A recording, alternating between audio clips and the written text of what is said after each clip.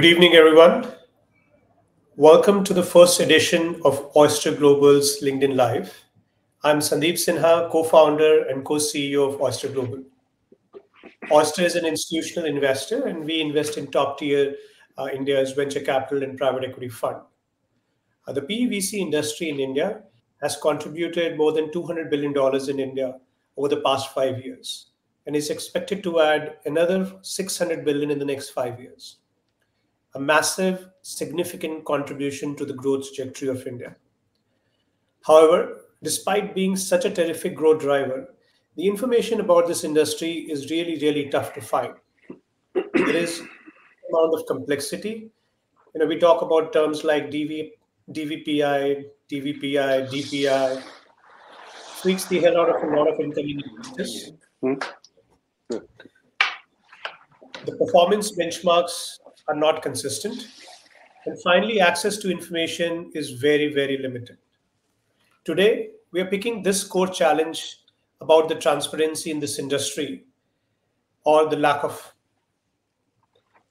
And on this subject, I have a person who doesn't need much introduction in the world of venture capital, Karthik Reddy, co-founder and managing partner, Blume Ventures.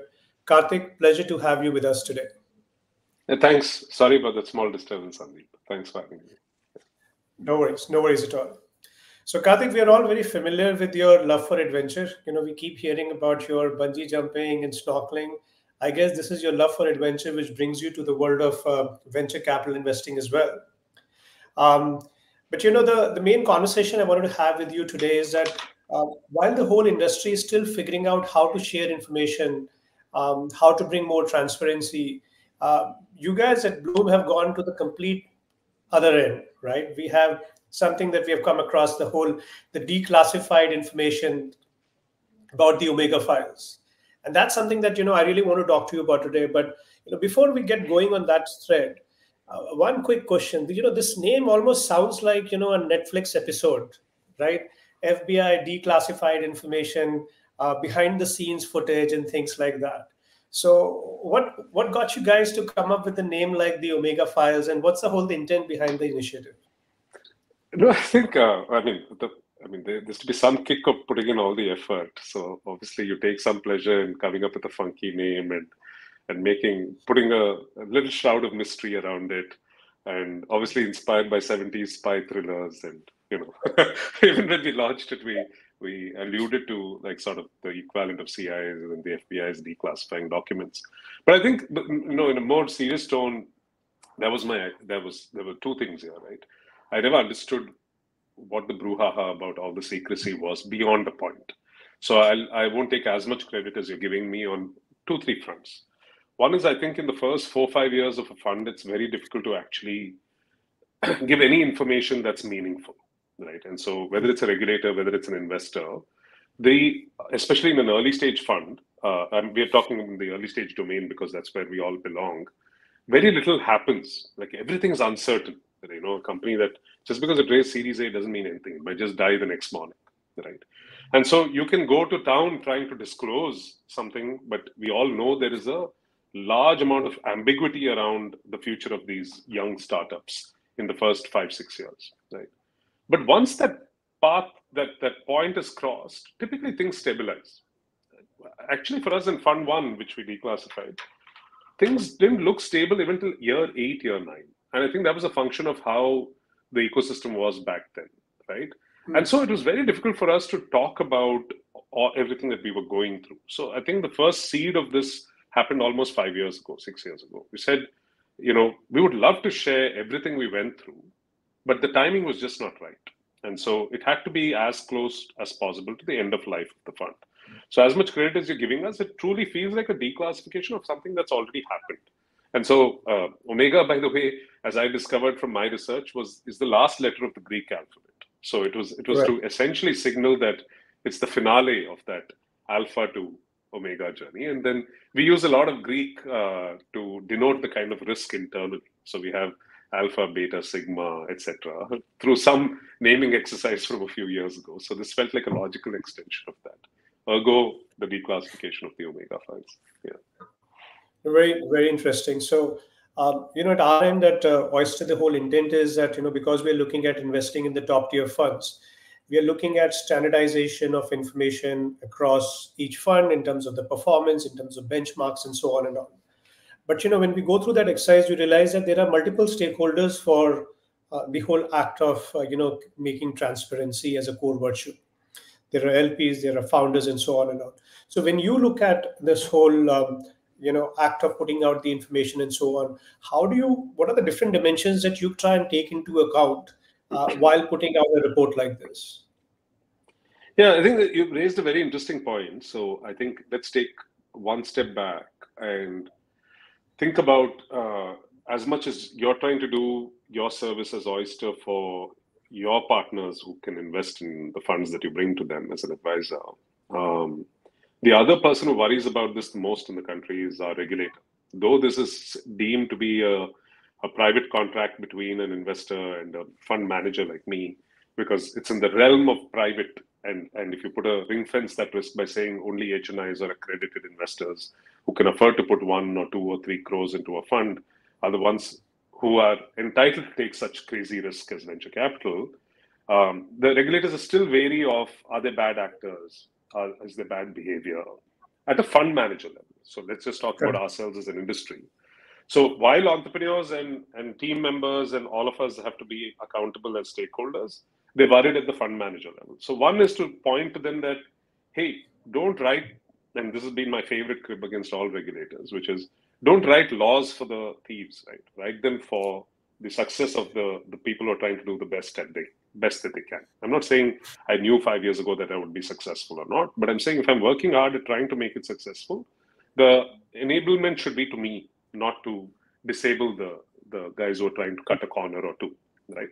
So I think this is an attempt to tell them that we are ready to be more transparent, ready to be more open. Also, coincidentally, I'm still serving out the last 3 months of my 2-year term as IVCA chair. And in the IVCA, if you see in the last 4 or 5 years, a lot of my predecessors did a lot of good work and said, let's be more transparent and have a benchmarking exercise done through CRISIL. And now we do it through Preqin as well. So we submit data on a quarterly basis so that at least CRISIL and Preqin have averages of what is the top decile, top quartile, top 50% mark. So you will not have my fund level data, but you can see my data as an investor and say, where do I stack against 2018 AIF Cat ones? Where do I stack against 2015 AIF Cat ones? Which was not there before. So nobody had this data. The other stakeholder I think you have to be responsible, like in LPs, is that a lot of us have semi-public money in India. Like the government has been a decent enabler of venture capitalists in India, homegrown. So while Sequoia, Matrix, Axel don't touch Indian money, we all touch Indian money, and a lot of us have some proportion coming from taxpayers' money. Right. So the minute you touch that and it's semi-public money, then we are invariably, you can hide, but you can't hide. You're accountable for that money. So basically, there's no running away from disclosing that. I won't be surprised if SIDBI or someone says, I'm managing the government of India's money. I need all your performances. I'm going to put it on the public site. So so this is all the performance element of it. So actually what we did was not as radical because already steps are being put in place to say, hey, if you've performed and this is your IRR, this is your MOIC, this is your DPI, whatever the measures of a success of a fund manager are, these are anyway being we're all being asked to disclose this in one form or fashion. So this inevitably our LPC, etc. I think what we were trying to do is also talk to other stakeholders through something like an Omega Files. We're almost putting entrepreneurs on watch. I'm actually telling you should be afraid as an entrepreneur to take money from Blume because someday I will put what you did for us in the public domain. Right? There's no I'm not critiquing your efforts at all. Some of these journeys are 10 years and they might yield nothing. Right? I have a lot of respect for entrepreneurial journeys. If you call them up, I'll say this Karthik guy still supports us, despite us not being a top 5 returner. That's very different from the fact that there's no hiding from the fact that you didn't make us any money. Right? Whereas one guy made us 100 times the money. So both of you are going to get your place in the Omega Files. So I'm saying entrepreneurs should be wary about why are they touching institutional venture capital if they don't want to be accountable indirectly to my LPs and my regulators. That's why I introduced it with regulators and LPs. While there are primary stakeholders, it can't be that entrepreneurs say, that's not my problem. That's your problem, Karthik. It's, Right. I don't care who your investors are. I will do what I want with the money. And if I lose some money, you please put it in the write-off column, which is why VCs have like 60% write-off. So I want entrepreneurs to be cognizant of the fact how difficult it is to raise the money that we actually use to fund them, right? And I think when you take all of this collective behavior in the ecosystem, we'll build a very robust ecosystem. That's my dream, right? And Right. that is, I'm trying to show guidelines and paths to various all stakeholders to try and do the very best that they can. That's all we're all doing, right? Well, that's super helpful because if you create transparency all the way from an LP to a GP to an actual founder and the rest of the organization that works for the founder, I think it builds a huge bond of trust across. But one question that often gets brought up by founders is that the venture capital industry is very clinically brutal when it comes to selection or the survival of the fittest. But when Yeah. you look at the report, it gives a very different perspective about the depth of the relationships that have been cultivated with the founders across over the number of years. Some of those who went through challenges and were supported at the right time, and then they resurface again as success, right? Do you want to shed a little bit of a light on that part of the journey that you've had with the founders? Yeah, I think, I'll give an anecdote which is interesting.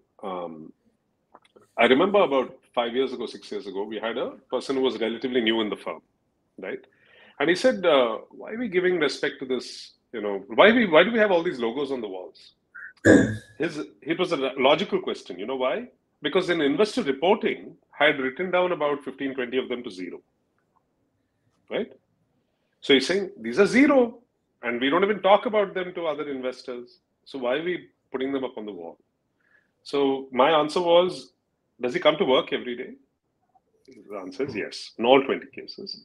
And is he still committed to trying and making it work, or she is trying to make it work? They don't know the answer, but I know the answer. And I'm answering for the entrepreneur and saying, yes, the answer is yes, right? And I'm not saying we should spend as much time with them because they're struggling. They don't want to meet you every month and give you their woes. They'll meet you once in 6 months.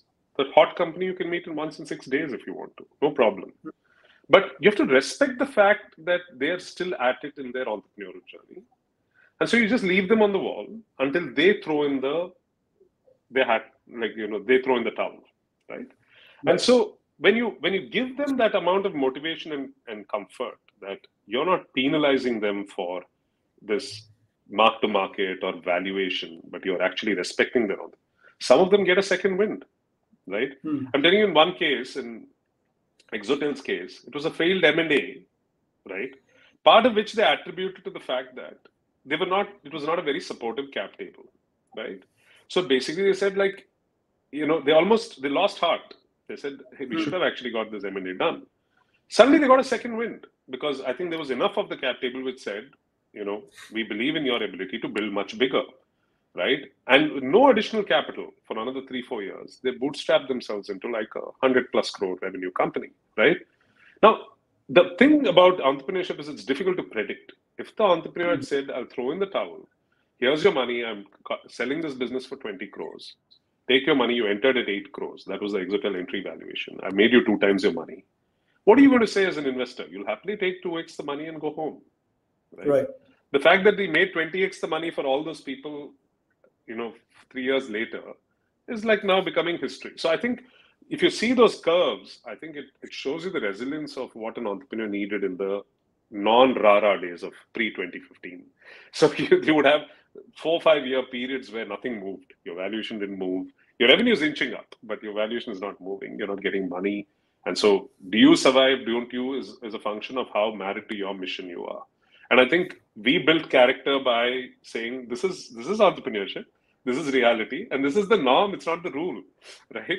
And the exceptions are like far and few between. So you can get fooled by the exceptions and say all of them have to follow the hot company getting hot valuations and hot rounds, or you realize no, that's the exception. Un 4-5 ko chhod do, baki pe focus karo. The rest of them are going to run a certain way to glory, and I think we got paid well because we kept that faith, and I would say 100-200 crores of DPI came from people who were left for dead in our portfolio. Right. In fact, Karthik, The way I've seen, I mean, you guys have actually taken it to the different level with the whole concept of continuity funds, where you figured Yeah, out that the companies which need to be taken beyond the journey of a regular fund, you've been yeah, able to add incremental life beyond a particular fund's life. So, do you want to talk a little bit about that? Because that's yeah, also mentioned in your reports yeah, about how you yeah. No, created continuity. it's too early to talk about the end state of them. I would love to. I think 3-4 years down the line, the Omega funds will break down the first continuity fund. So I'm already looking forward to it with excitement. I think that's half the reason we did the Omega funds. Something to look forward to every few years.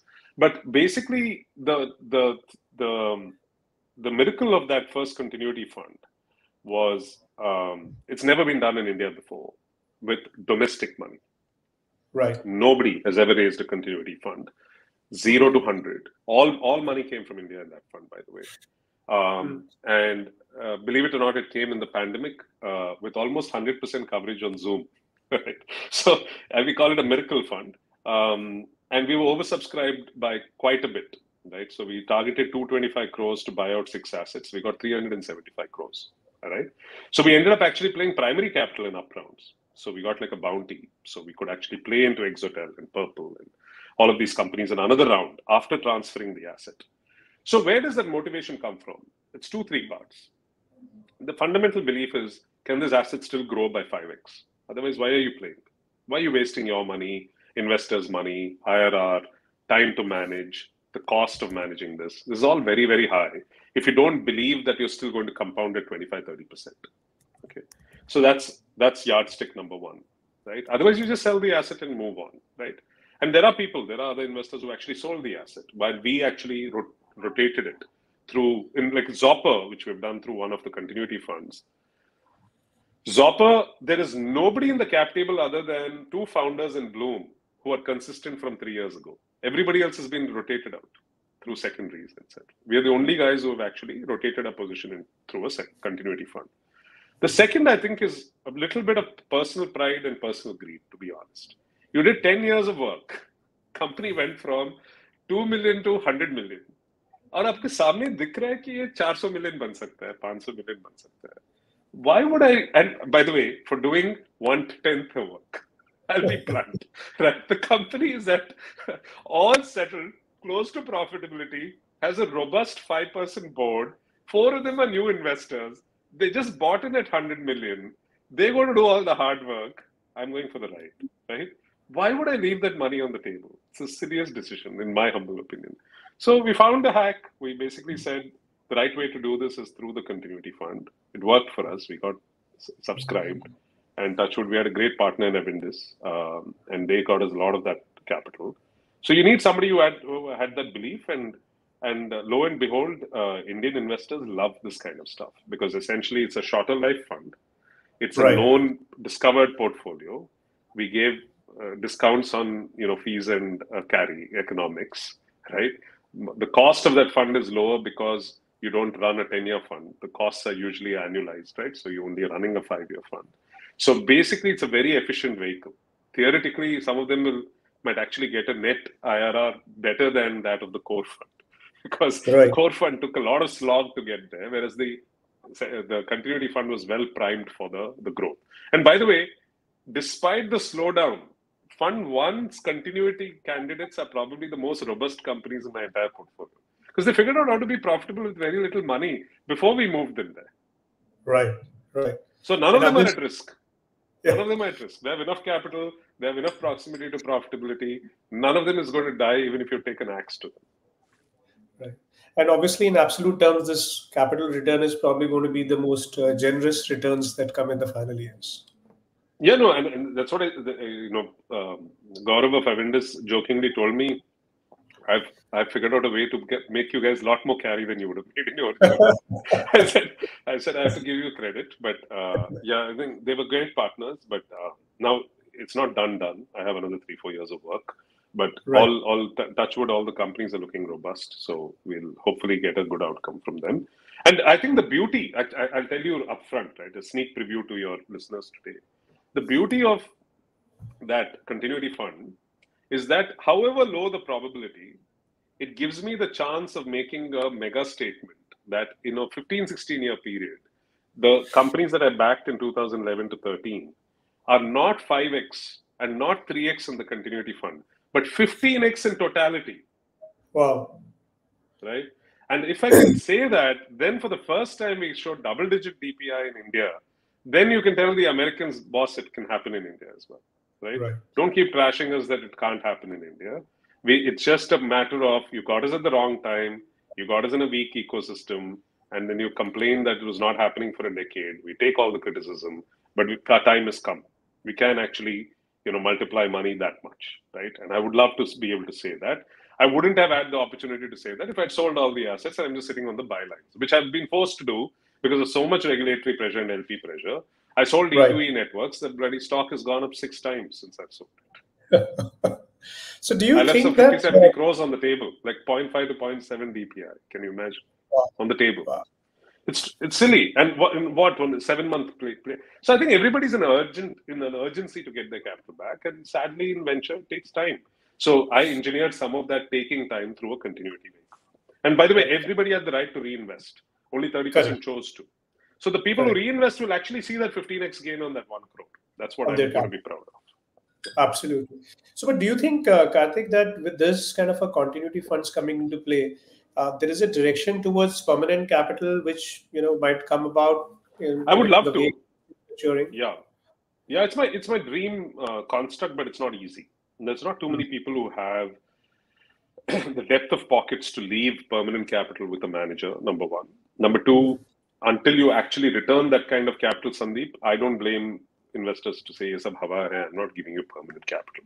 So Sure. I think permanent capital is a element of an ecosystem where somebody is collectively, let us say 10 people want to give permanent capital to you or me at Bloom, right? Or Oister.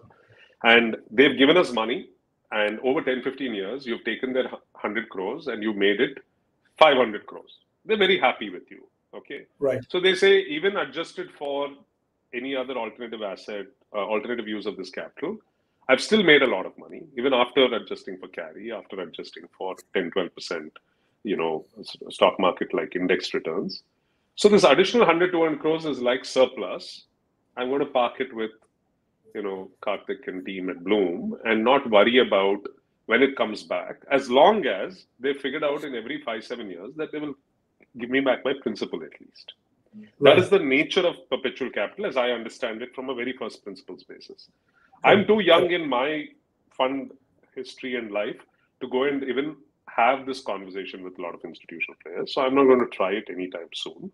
I think the magic bullet in venture, the magic moment in venture or any PE venture is that when you're returning capital at an equal or faster pace than you're drawing down capital. So we are all very far from that because we are also grown in fund size. So while I gave back 500 odd crores or 600 crores at this juncture, the problem is I've now gone and raised 2,000 crores. So by the time I return that money, it's going to be another 8, 10 years.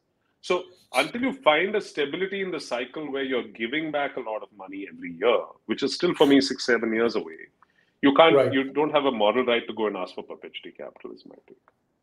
The significant growth of your ecosystem, in some sense, becomes the reason for not being able to do so. Yeah. So I think as long as you're delivering, people will give. You need to live with that for a little longer. Unfortunately, on our business, little longer means 5 years, 6 years, 7 years at Right. a time. So we have to be patient about that. And Karthik, one of the big shifts that at least I'm seeing is that when we discuss in our investment committees, the Yeah. decision to be able to invest in a particular fund, Yeah. unlike ever before, the focus on DPI has gone up very significantly. How Yeah. much liquidity a fund has been able to return to Yeah. their LPs.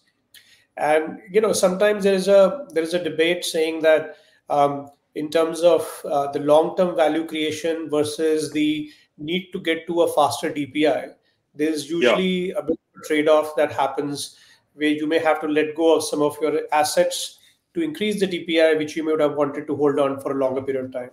So Yeah. how do you guys internally see that trend of a trade-off between the DPI versus the long-term returns?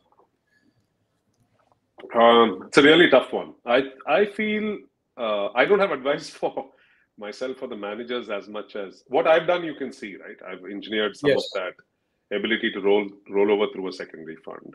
Yes. Where I could sell in the public markets, I sold E2E and Infolium. They were small portions, but still, I would say 35-40% of DPI. So my advice in general is that DPI is generally going to be broken for you in about 4 components. I'll explain that. There is early natural M&A that happens in every portfolio. Okay, you can call it distress sale, you can call it strategic sale, trade sale, whatever. There's a very natural process to which about 5, 8, 10 companies in a portfolio get sold and give your capital back or so. Some give 2x, some give 3x, some give 5x, but it's on a very small percentage of the fund. So वो कुल मिला के आपका 30, 40, 50% DPI हो सकता है, उससे ज़्यादा नहीं हो सकता. By the 6th, 7th year. By the 6th, 7th year, people want to see some part of their capital come back, right? So this is the only natural DPI that you can generate. And because nothing else is broken out typically to massive scale yet, that you're able to get secondary purchases done. Then come the first chances of secondary purchases come when you cross $500 million or $1 billion. I'm talking about an institutional manager. I'm not talking about angel investors who can sell much earlier. You have too much stake. I don't think you can sell that. Selling that 1-2% sometimes doesn't make a dent at all. So, whether it's Fireside or Stellar is selling in Mama Earth or Port or they were all meaningful chunks for that size of a fund. In our first fund, our challenge was it took a long time for our companies to hit 200 million, 500 million. So even if I could have sold, I wouldn't have made enough money at 20, 30, 50 million. So it has to be a chunk. I would suggest that if the sale is not generating 5-10% DPI on the fund, I'm not a fan of selling. It's useless, right? If 1 or 2 positions can somehow fundamentally give you, you sell 50% of a position and get to 1x DPI, I think it's great signaling to show that you're willing to sacrifice in the short term to invest for the long term, right?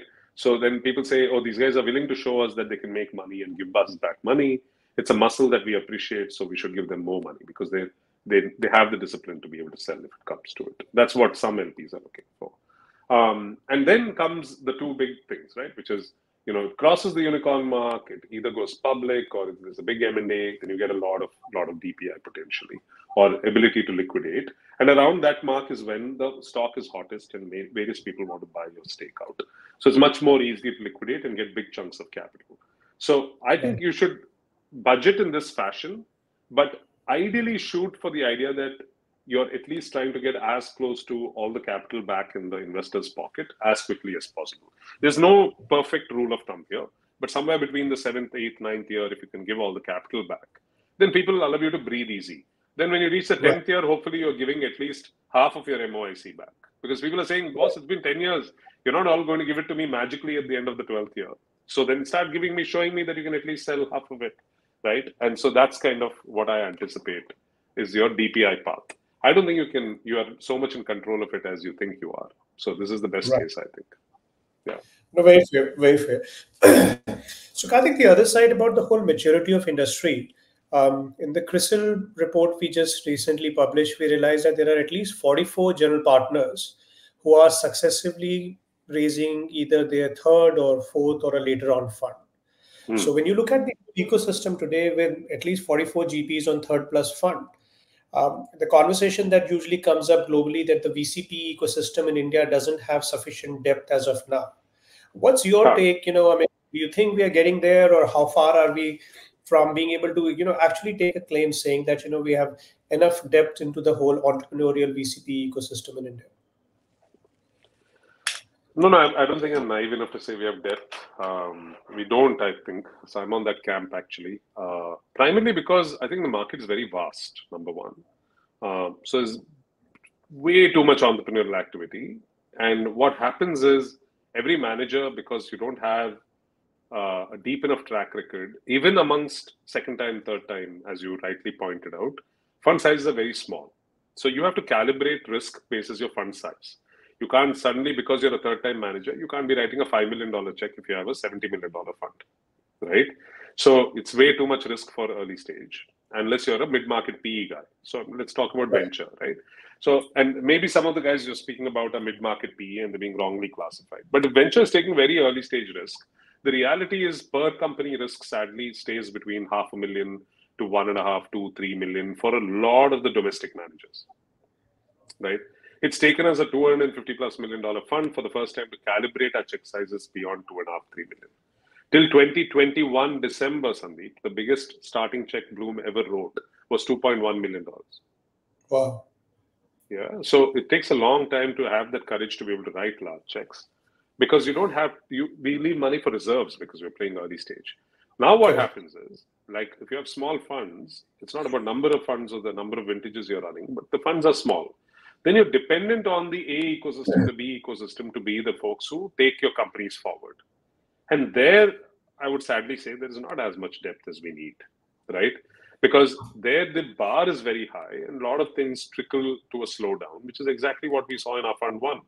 Nobody would back these companies. So if they miraculously survived, they survived. Otherwise, they would die, right? And now what are we doing? We took a funnel in 2012, which was shaped this way. And we've started expanding it this way. Then in 14, 15, there was a little bit of an expansion in the A, if you follow the bottom of my hand. And now that is constrained. It's not like you're getting dozens of new players at Series A, but all the new managers they're adding are doing this to the funnel, right? So the choke points are not going to go away. And so the bar is very high. And then for this to become a rapid sort of source of DPI and cleansing of the ecosystem, you need an active, small ticket M&A ecosystem, which we're also not very good at. Correct. So when you talk about maturity, it's all of these layers. And you say, you look at the US market, even in a bull market, it looks good. Even a bear market, even that doesn't look good. They're just shuttering and moving on, right? Right. But they can afford to absorb these losses in this part of that funnel because the ones that tweak through, some of them become $100 billion companies. Correct. Or $50 billion companies, or 40 billion, or 10 billion. In India, there are not too many to count in that territory. So you can't imagine that all these losses will be, paid off very easily. So I think the model is therefore forcing us to think about how can we create more sustainable companies at a little smaller scale than wait to try and take everything to like unicorns, right? And so the depth of the market or the relative lack of maturity or depth of the market has to be compensated by how do you exit smaller, right, more meaningfully. And which is why I'm publicly a huge advocate of small and mid-cap IPOs. I'm not a believer in a post-unicorn IPO. That I think is rarefied air. 50 companies will do it, but that's not what's going to build India's tech ecosystem for the thousands of checks that have been written over the years, right? So 50 companies are not going to save us. So how are the others going to get saved? What magic is going to happen? Where are the cash M&As? Where are the secondaries in a $200 million company? There's nothing, right? So I think that depth is not going to come easily. It's a very slow, like churning cycle. It'll come only when we see value being accreted out of an M&A and we see value from mid-sized IPOs, which are thankfully beginning to happen. Like IdeaForge was a great story last year. You'll see more of those come, right? Traction went public and, Abhishek Goyal is very happy, Abhishek and Neha, at 1,000 crore market cap. And they're building away, they're profitable, like good old-fashioned building. So nothing wrong with it. Everybody made money. Everybody's continuing to make money. What's the problem? So I think we have to shift the mindset a little to that rather than depending on venture to suddenly change shape and then the funnel becoming sexier by the day. It's not going to happen. And I think the more people will see liquidity through these events, I think the attractiveness of a lot of people to kind of start investing in this asset class would also change, right? I mean, that's right. That is true. That is true. I saw, again, the details of the fund one that you published was a largely domestic raised fund. And that has been a very interesting takeaway because, over a number of years, the dependence of the top tier funds on the global capital is much higher. Yeah. Whereas if you look at the listed markets now, they are fully sustained or largely sustained by the capital from the domestic investor, right? It's ironical that, in terms of saying while the domestic wealth is growing massively, there are more and more high net worth individuals being created in the country on a daily basis. Yeah. Yet the participation of such investors in this asset class is very, very limited. Yeah. That's because of access of information or the unitization and so on. What is your view of the way domestic capital pool is shaping up and the potential No, that it can fund in this asset class? no, that's exactly. I think the files are episode one is like the first step towards that. I mean, all of you should, everybody in the industry should take the cue that hey, you have to have the courage to disclose, otherwise you're never going to win over this audience. Number one, Hmm. okay, because the international institutional LPs know how to read like your deck, right? They know how to dissect your deck. Therefore, but sadly, as you said, there the competition is global, right? Right. In some sense, the Indian investor can't invest in anybody other than their Desi fellow. And Yes. for us, we are here, so that's the best source of money. So we both have to figure out how to get the equilibrium to work.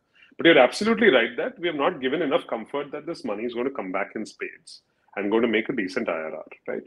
So, this, I know this, the amount of Indian money into AIFs, just Cat 1, Cat 2, has exploded in the last 5, 6 years, right? So maybe it took a slowdown in the last 18 months, but it grew like 10x before from the 2012 to 18 era. If you take that was X, the 18 to 22 was 10x. That's what I've heard from many sources. So I can't see it grow any faster than that until money starts coming back. It goes back to your question from 15 minutes ago. DPI नहीं दिखाओगे तो पैसा वापस कैसे आएगा? You can't have Bilkul. people going on allocating. Which is why I'm saying that if you think of logically connecting what you said about public markets and private markets, there is an answer there. I'll tell you the Right. answer. The answer is you cannot disclose everything about every company mid-course. But the best of those companies can start going public, right? When they go public, the amount of domestic demand there is for a profitable tech stock today in the country is at an all-time high, right? Right. You're not delivering enough. You're not supplying enough good shit, right? So whose problem is that? Us as an industry, right? Because Yeah. you've not actually educated the founders to start becoming profitable and take them public. You're saying, no, it's a very scary proposition. No, it's not, right? Companies were meant to build for 20, 30 years. All DCF Right. formula talk about posterity for the company, right? The terminal value is calculated as if the company lives for infinity, not for 4 years, not for 3 years, right? So if you want to believe DCF and valuations and etc., then you build towards a long sustainable company. You don't have to be CEO. You can resign as founder. You can hire top talent. But वो mindset ही नहीं है. तो पहली बार देखने को मिल रहा है ना last 2-3 years. उसके पहले था ही कहाँ? पहले 10 years you couldn't count off number of IPOs in more than 2 hands. It's embarrassing, right? So now if you don't build that culture and you don't start returning money, when you start doing that, that money will say, I got a slice of the tech pie at $250 million valuation, and I can write that to $1 billion. I don't need Sandeep or Karthik to give me that 250 to $1 billion, right? Then they make money on tech. They give back the money to the early stage managers, right? And as an early stage manager, you have ridden that tech wave and made some money and given back DPI to the LP as well. So this virtuous cycle has to kick in. You can't sit there and bitch that they're not giving you money. Now, here's the good news, right? If you look at wealth creation, if we truly believe we're getting from a 3 trillion plus economy to a 10 trillion economy, all empirical evidence from China and US indicates that the amount of wealth pool that gets created, because sadly, a lot of this discretionary income and wealth gets created in the top end of the pool. It's not like, my poor driver is suddenly investing tens of lakhs into the market, right? It stays concentrated as wealth. That wealth is looking for outlets. It will look for outlets, and the wealth grows disproportionately relative to the GDP growth. So somebody pointed this out. In the US, when things grew from 3 to 10 trillion, wealth under management grew from $500 billion to 5.5 trillion. Correct. Right? So kya karega itna paisa? So it's waiting. Right. It's saying, show me how you guys make money. I'll give you more. Right. So the onus I is think on that's what us. we're It's hearing. not on them, if you ask me. Yeah. And that's So what we're hearing from a lot of domestic wealth funds are the managers. only guys who can get their money, sir. So Yeah. it's ours to lose, right? Domestic IPOs are the only things that can get their money. It's ours to lose. Okay. So you build great tech companies, both of us are going to win, the entrepreneurs and the fund managers. Yeah. It's interesting, Karthik. Just yesterday night, I was on a call with a global fund manager, and they were starting to ask questions saying, how can we raise money in India? So I think the fact that there is they know there's a lot of money. is huge. So, no, super helpful answers, Karthik, but I can't let you go before answering a couple of questions for the some of the entrepreneurs who are dialed into the session right now. So you'll have to pardon me, but I'm going to ask you some of your usual cliched questions, saying that, Sure, in sure, your sure. engagement with a lot of the entrepreneurs right now, especially the ones who are dialed in for the session right now. Um, are there any couple of sectors that you are particularly more bullish about? Are there any couple of trends that you want to leave a message with? Some of the Um, guys who are businesses. yeah, I think we see. I think I can only speak about what we vote within the firm, and I think we continue to be bullish on energy transition as like a subset of which is electric and solar, etc. We don't see how we get more vantage points against the sort of fossil fuel uh, economies of the world if we don't build that. So I think there's going to be continue to be a strong push towards that over the next 10 years. So anything which fuels that we love, but there's not too much of that which can be played with very small venture capital. But we like that space. Then we've always been fans of deep tech. If you look at the Omega version 1, the two biggest winners are deep tech. So we always look for anything which is commercially scalable globally in deep tech, right? And so it's not an easy bar. So it's not like I find dozens every vintage, but the far and few between. We've looked at a whole bunch of stuff in life sciences.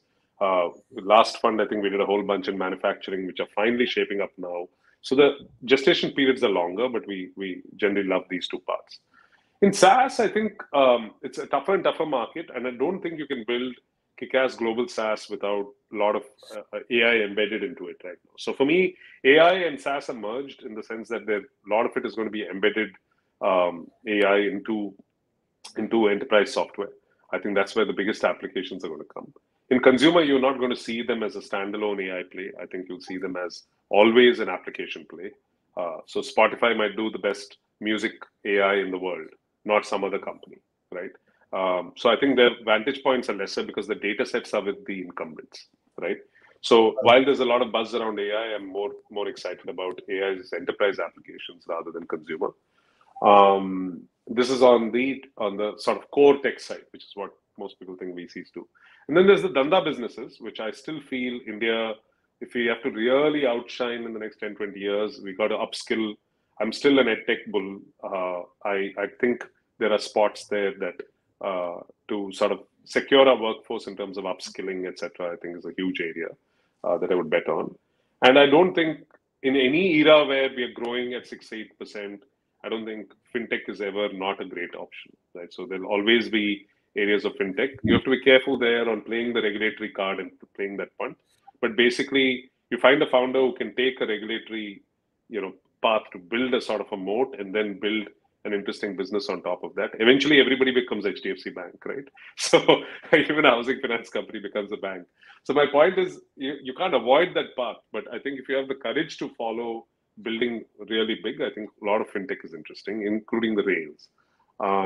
These are our big ones. And then we stayed away from brands for a long time, but it looks like if per capita GDP is going to go off the charts, then conspicuous consumption on the higher end of the spectrum is going to take off, right? And so interestingly, after many years, I'm looking at roti and kapda as startups, right? No makan ones yet, but it's taken like a decade of watching, but we actually have 2-3 in our pipeline. So I think we're going a full circle because there's a step function evolution of the consumer now that's happening. So anything, and that similarly in entertainment, there's a new step function, and we have an investment in Stage, which is a OTT. But it's very difficult to talk to entrepreneurs after we've made the bets because we've already made our bets. In new stuff, yeah, I think you should. I think everyone's working on new thesis areas this year, but keep watching. We do publish our thesis areas, and that's where we probably have the most faith to add portfolio. Right. And just one more cut on the founders side. I think Yes. when I looked at your Omega reports, you had done some analysis in terms of the some of the founders who come from a top tier institute versus those Yeah. who may not necessarily be the one. And I think there Yeah. was a big disparity in terms of participation versus gross returns. Do you want to Yeah. just touch upon that, Fred? Yeah, I don't know where the biases are. I wouldn't overread into the data. I had to present it to be loyal and faithful to the data. But as you can see, we tried to be democratic, but the Series A, B universe wasn't very democratic. They focused on the pedigrees. So, it's a chicken and egg problem, right? If you don't fund the companies, how do you know they would have not done well or done well? So Yeah, I don't know if it's a leading bias or a trailing bias. But understood. with that, of course, clearly a lot of the winning dollars are sitting with these, graduates of these elite colleges. There's no taking away from it. I'm presenting data. I don't have a viewpoint. If you look at my Right. bets, I've actually been very democratic. Only 30-40% of Yes. my bets are in these pedigree founders, right? So I think, to be honest, we haven't gone and done that analysis in Fund 2 and Fund 3. I will present it because I've started but 3-4 years from now, right? I don't want to create too many unnecessary biases too early because we don't know the outcomes. So, as Right. much as I love a certain company, if it fails suddenly, then it fails the test. I can't present that data just because I picked on them right now. So only end states matter. That's the harsh truth of the Omega files, right? So, all the stories are valuable, but to the most of the constituents, the final story can only be told through winner's eyes, which is the harsh truth of humanity. Yeah. But I was actually quite delighted to see the widespread and the fact that, Yeah. the role of the institution played only for, let's say, 35% of the founders. So 65% of the founders are actually coming from not necessarily the top tier institute. So it was a good to see the diversity, at least in terms of the participation across the board. Yeah, yeah, yeah. No, I think we continue to see that. I'm hoping that myth also gets kind of broken, and we don't have a situation where these biases are too deep. Yeah, Oh, excellent. Thank you so much, Karthik. Lovely speaking to you. And I genuinely hope the Omega file sets a new benchmark for the level of access, transparency, information sharing for the industry. And we would all be looking forward to the next release very soon. thank you.